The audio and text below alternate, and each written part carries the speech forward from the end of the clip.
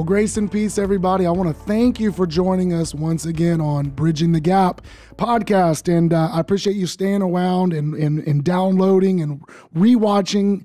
Many of you that message me, I appreciate your faithfulness and commitment to this ministry. Well, today again, I have my friend, Pastor Steve Bratcher, joining us on Bridging the Gap podcast. Steve, we talked some last week about your journey through ministry. And every stop you made, you were and are coming into a transition period where there was already a major figure who had success in their ministry and community. Today, I want to talk to you and just take this episode and this time and just to talk about transition, the trials and challenges that you are faced with on day one. Now, in the spring of 2011, we lost a pillar of the faith, as you talked about last week, the founding father of Christian Heritage Worship Center in Kokomo, Indiana, Bishop Ray Freeman. And what a shock that was for so many people that knew him and loved him. Where were you at the time of his passing in the ministry with him, and how did that affect you personally and the body of that church from your perspective? How did that impact? Sure. Well, thanks for having me, Yes. Pastor Nate. It was a turbulent time for us and our family, because we had been living in West Virginia, and in October of 2010, my father had passed away unexpectedly, and throughout my life, my dad had been in the early years kind of out of my life, but we were able to lead him back to the Lord and grew together, played softball together, and so I was in Arizona when he passed. I was at work, and he had passed, and so 2010 that happened. 2000 in October, and then in December, my family we had a tragedy in our family, and then we were told, or I was told, I needed to move back to Kokomo from West Virginia, and I was upset. I was I'm not going to say I was angry at God, because I think He always has a plan, but I'm like, Lord, I just moved my family 6 months to West Virginia, to Huntington. And so I was just getting back to transitioning into what I felt like that we were going to be doing, which was we were the associate pastor, co-associate pastor, I think at the time. And so we were, things were going to be settling down a little bit for our family, going to be able to hopefully heal a little bit from the loss of my father. And then in April, just sudden passing of Bishop. And that was, I remember the call, remember the moments, remember everything just like it was yesterday. For us, knowing that, Bishop would always, say, hey, you guys are going to have to do better. You're going to have to do better than I did. I remember thinking as I was going over to the house that morning, I know it sounds, we've got the WWJD bracelets. Mine was WWBD. What would Bishop do, right, at that moment? And he would comfort the family, and he would try to look forward and help that family through that grieving process. And so, that's what we did. And but I will tell you, it was challenging, because that loss, that hurt, but the congregation was hurting as much as I was. He had been the pastor. We had just celebrated the beginning of April or March, maybe 50 years of ministry and of him, serving there at Christian Heritage over, I think he founding pastor there for sure. And so all those years, and thinking of that congregation that was hurting. And so honestly, I pushed down, looking back, I pushed down a lot of emotions with my dad, loss of some of the family things internally, and then with Pastor Freeman, pushed that down because I knew the ministry had to go on, the ministry had to continue, and I felt like it was my responsibility as well as others. Don't get me wrong, there were many great men and women that helped during that time, but it was tough. It was really challenging to try to lead. While I heard someone preach this message or something, lead while you're bleeding, and I didn't realize how much I was truly bleeding in those seasons of my life. Now, since we're talking about transition, I mean, you mentioned something that struck me, and we talked about a little bit earlier. While everybody else was grieving, you mentioned in the first session, this is the man who led you to the Lord, 12, 13 years old, and he's the one that said it's time for you to start preaching when you felt like that your calling was there. So here, not only was this a spiritual father, but this was, he almost took on the role as that father you was missing during that time. So during this transition time, when did you grieve? Yeah, no, I think it's a great point, right? I hate to say I love my dad, right? I love my earthly father as much as anything, and I'm so thankful that he was, come to the Lord. But from about 13, 14, 17, 18 on, Bishop Freeman was my father. He was my wife's uncle. So we were related. We did the family events. He was always the person that I would look to try to get approval from. And just to make sure he was happy. If he was happy, I was good. Yeah.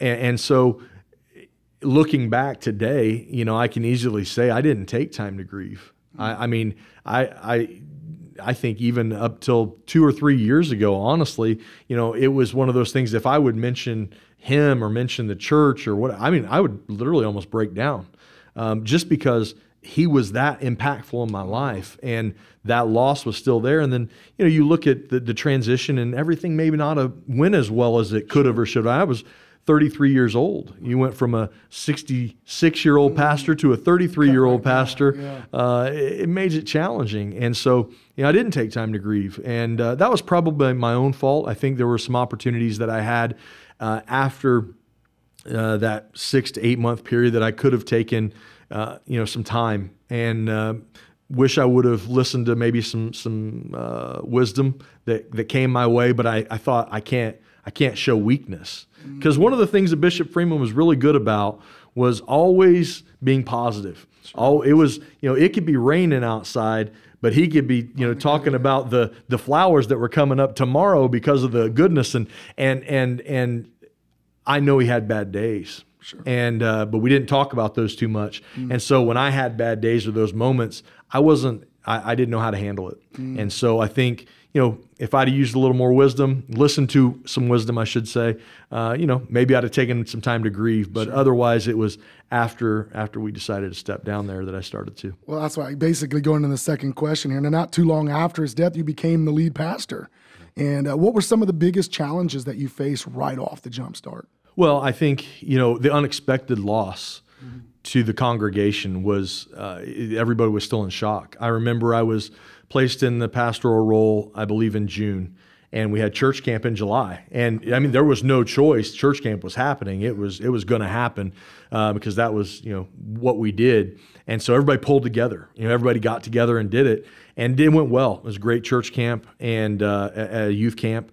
And I remember sitting in the office after camp and thinking, I don't know what these people are going to do as far as the congregation, because I can't play the piano, right? We didn't have a keyboard player. I know some old songs, but I don't know a bunch of old songs.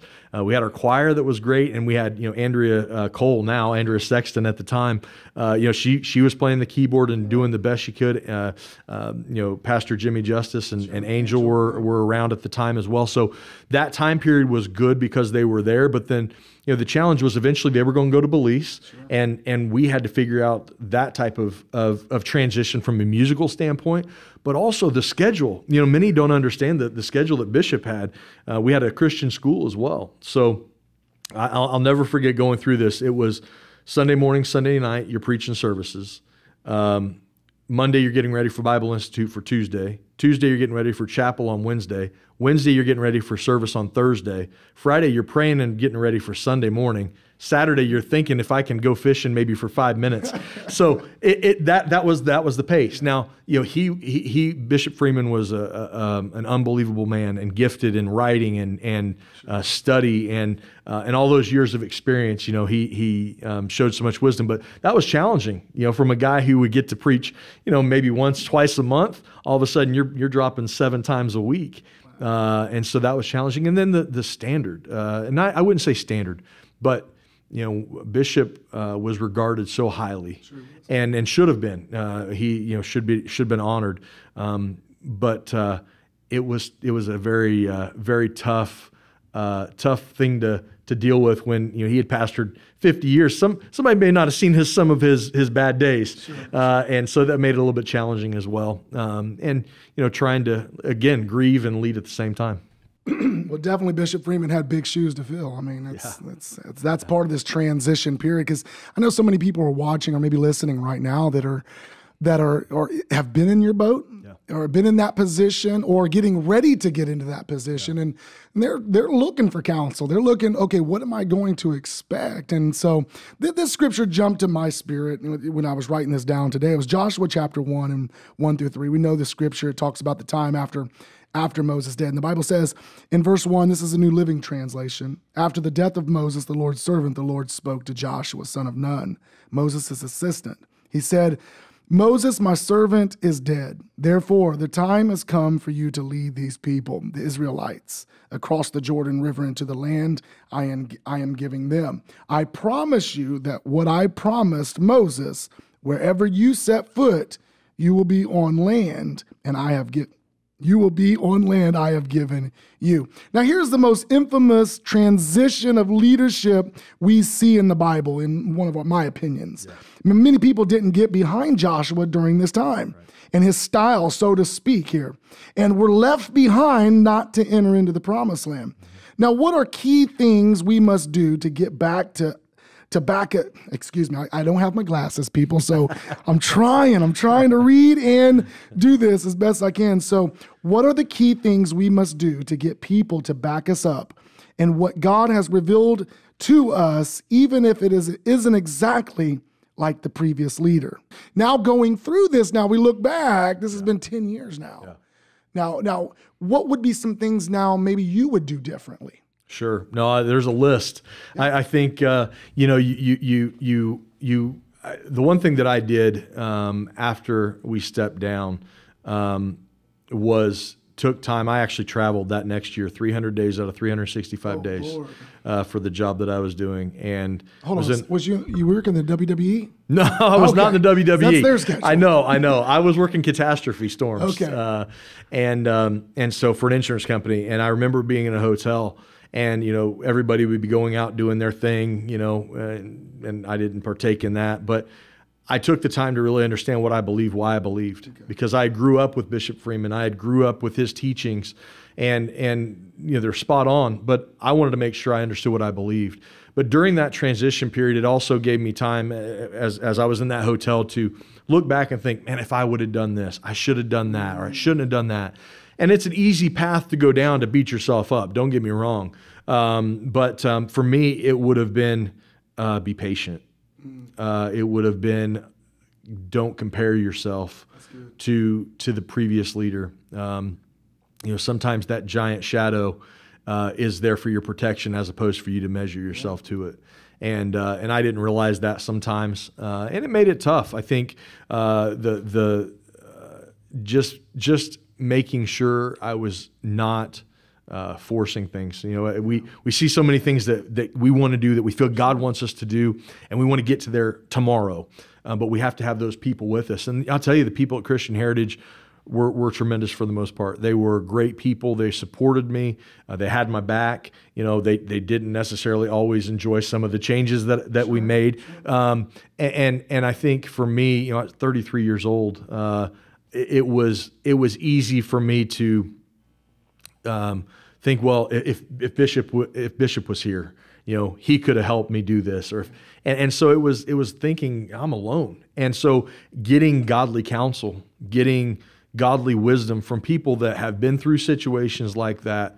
I remember Pastor Bratcher calling me one day, and we talked frequently. I was so thankful for that relationship over that period of time, and it grew obviously to where it is today. But I remember him saying, in this short period of time, you could write a book about the things that you guys have had to face, that people in ministry for 20 to 50 years have never faced. And it's so true. And I remember, going through the process of all of that and thinking, I didn't want to step back in the pulpit. I didn't want to step back after we stepped down. I didn't want to step back in the pulpit.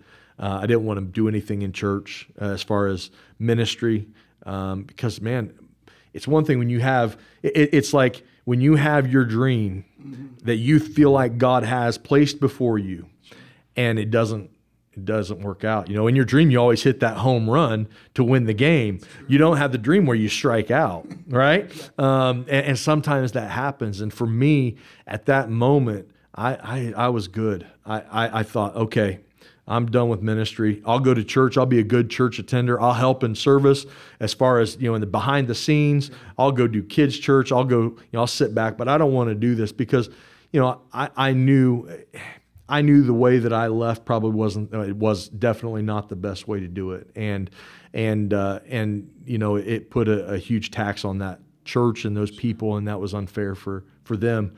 But I just didn't have any way out. I remember, I think it was Bishop Kevin Wallace in Tennessee, powerful man of God. And I remember him preaching just recently. He said, the enemy, or maybe it was Ashton Parsley, I don't know, I can't remember. But they were preaching and they said, the enemy has a way of making us feel like that the situation we're in, the only way out is to quit. The only thing you can do is quit. And I know somebody's listening today and they may feel like that, all I can do is quit. The only way that I'm going to get out of this is by quitting. The only thing that's going to make this better is for me to quit. Can I tell you from experience, hold on, just hold on. Get a hold of someone that can lead you godly in a counsel and pray with you, because quitting is not the answer. Because now, not only when you quit, you have to worry about, man, I let everybody down, but then you have to worry about the guilt of that as well. And so I'm telling you, don't quit, don't give up, hold on, it will get better. And I'm thankful, looking back that, that God has, and through His grace, has restored me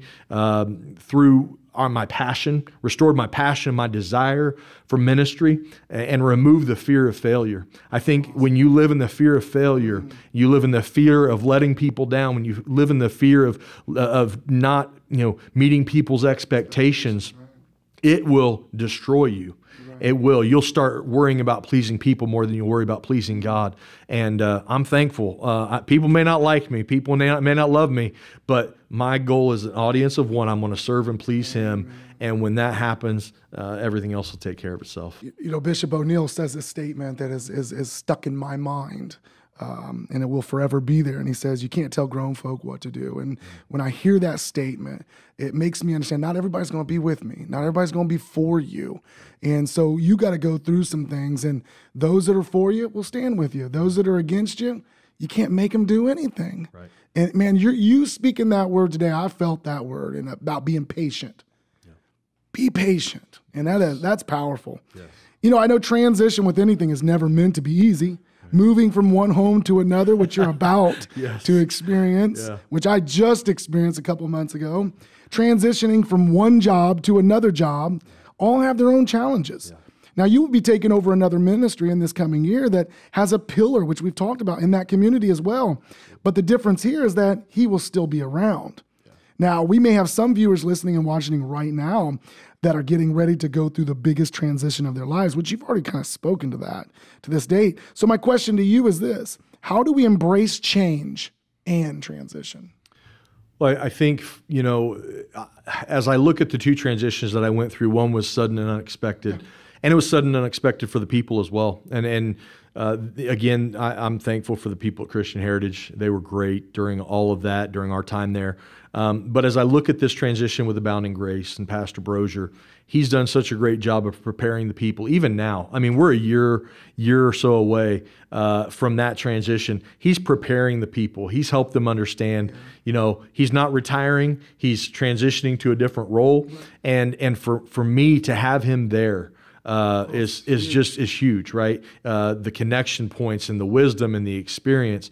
That to me makes such a positive thing. I know there's other folks that went through transition and they say, I wish that family wasn't there. I wish these people wouldn't be there.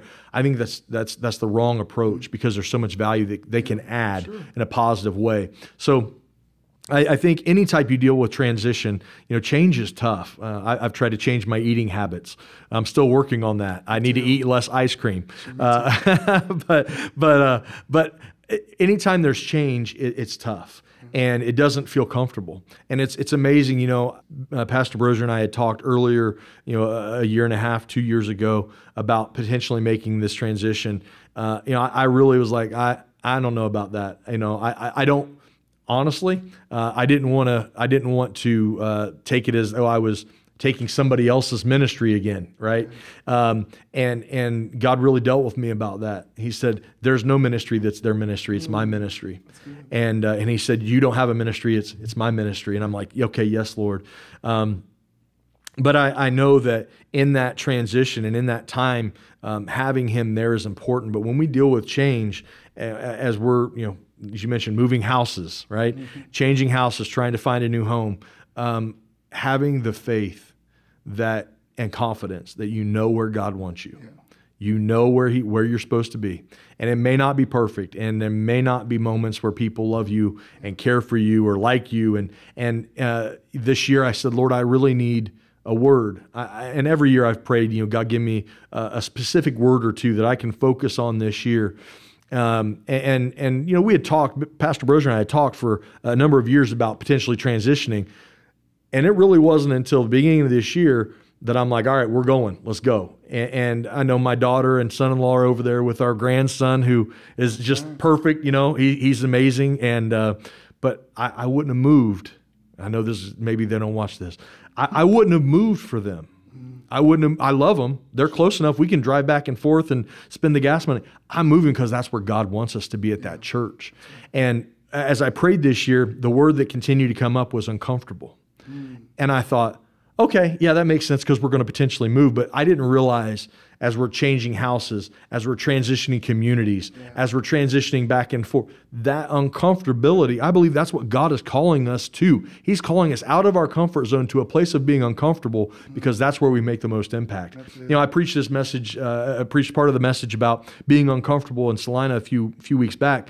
When a rubber band gets stretched, it's not comfortable, but the farther you stretch it, the further it goes, right? And so for me, I'm getting out of my comfort zone. I'm moving from the place where I, felt like I know everybody, they know me, went to school there, everything, to a place where I don't even know much about the lake, right? I don't know much about the community, but I know that's where God called me. I know that's where God wants us.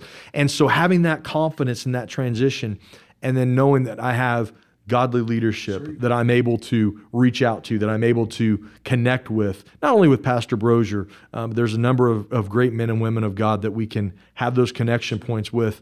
I'm just thankful for.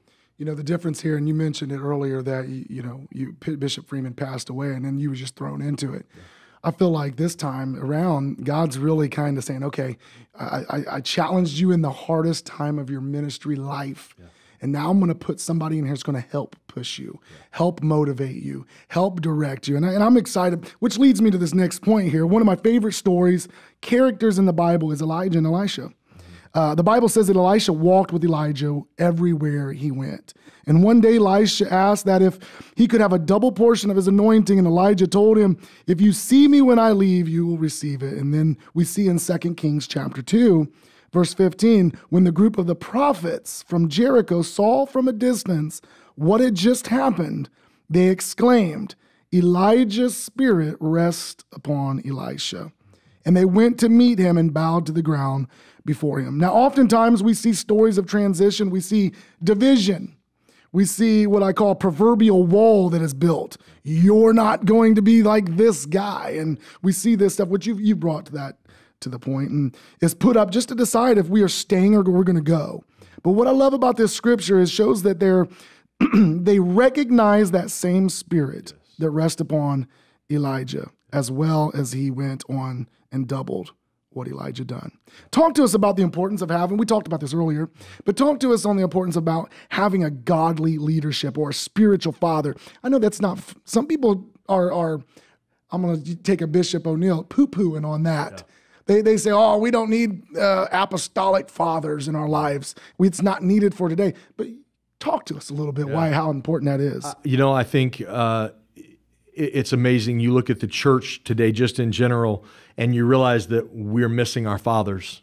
There's a reason that if a man goes to church, statistics say that 97% of the time the family's going to follow. And I think the reason that spiritual fathership and spiritual leadership like that is looked down upon is because we're too arrogant to understand that we need some covering. We need the protection. And I'll tell you, I get concerned when I hear people that don't have a covering, when I get people don't listen to that spiritual wisdom, because look, Bishop Bratcher or Pastor Bratcher, 60 plus years old. Bishop Freeman was 60 plus years old. Why in the world would I not listen to the things that they have went through, just the stories, the mistakes, the victories, the great things they've done? Why wouldn't I have that? Because not only is it hearing the stories and learning the path, but it is that anointing.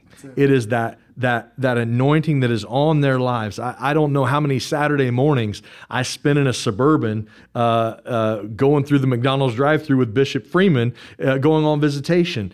I didn't hear many stories, but it was being around the anointing. It was being around him. And with Pastor Bratcher, we don't go to McDonald's much, but we've had those conversations on the phone. He'll talk my battery dead. I may talk his battery dead, but it's being around each other. Right. And when that anointing is present, it is powerful. And it is, I don't know the words necessary to explain it, but I know this: when you know your daddy's there, when you know your spiritual father's there, there's something different. Right. And when they're not, I remember, I don't know how many times that, as we were pastoring there at Christian Heritage, there were moments that I needed to hear Bishop Freeman. Yeah. I would put a CD in. I'd just listen to him preach, and then I'd probably feel worse because he was such a great preacher. I'm like, oh, here we go. But it was those moments that I needed that, because just like we know our Father's voice, right, we know our spiritual Father's voice. Amen. People, when Bishop Freeman passed away, and I was crushed. I probably took that harder than when my father passed away, my earthly father. And I know that many people were like, I can't believe that doesn't make any sense. He's just a spiritual father. He's just your pastor. No, this man believed in me. And same with Pastor Bratcher. And so, I think I don't know. I was just dumb enough or smart enough, I think, really, to realize, my ego, I'm not worried about that. I need to get under someone that's a covering, that's a protection, that's going to help direct and guide me. And the problem is, many times we have people that are trying to direct and guide us that don't have the experience to do it. I'm not going to go to a mechanic to have my dental work done. And we got a lot of people trying to lead a lot of people that shouldn't be leading those people because they don't have the experience. You're on it.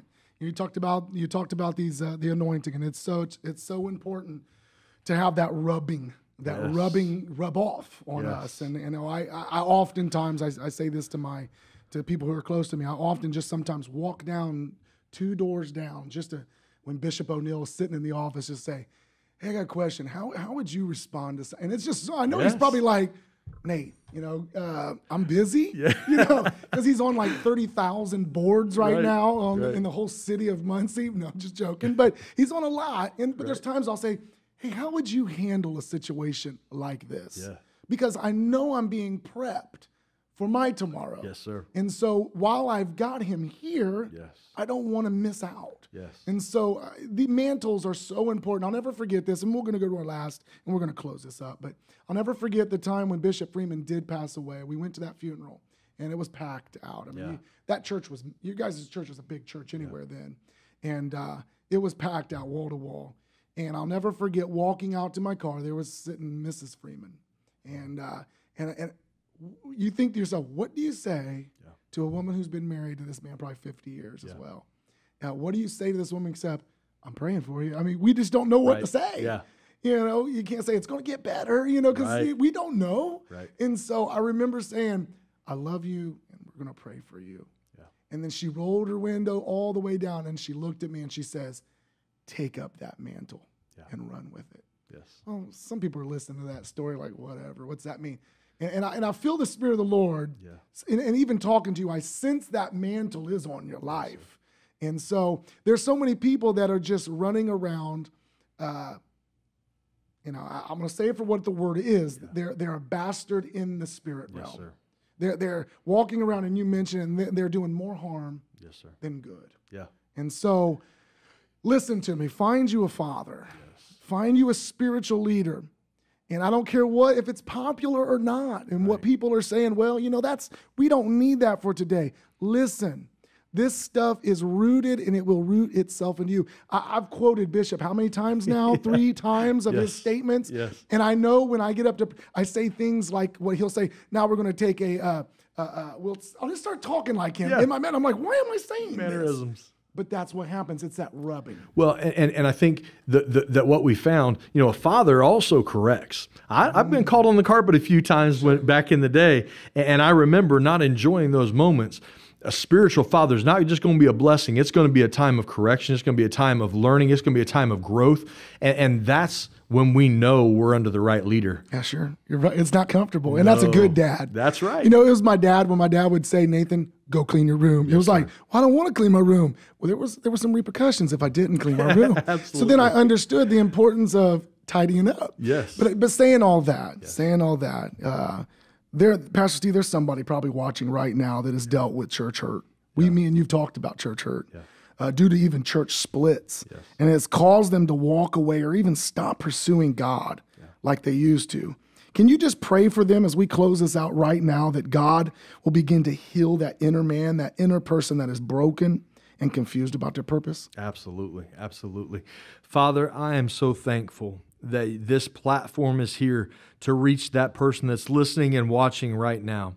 Lord, I know without a shadow of a doubt that the enemy's desire is to separate us from the body so that we'll never fulfill our purpose, we'll never reach our destiny that you truly have for us. But Lord, right now I come against what the enemy's plan is for this person's life, and I believe by faith right now that they are getting ready to stand up again.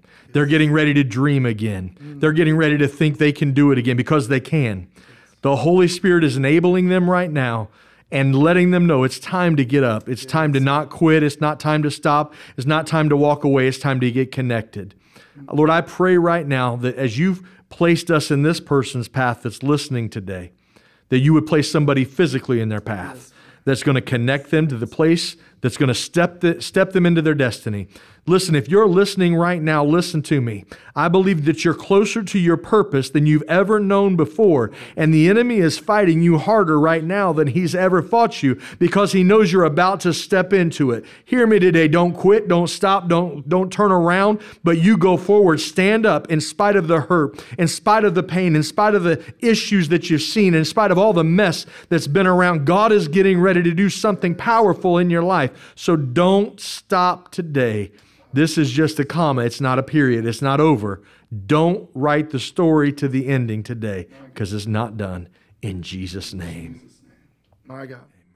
Receive that today. I feel the Spirit of the Lord moving, and I believe that somebody's touched right now, and somebody's receiving their breakthrough at this very hour. Once again, I want to thank you for joining us on Bridging the Gap with my guest, Pastor Steve Bratcher. We'll see you next week on Bridging the Gap. God bless you.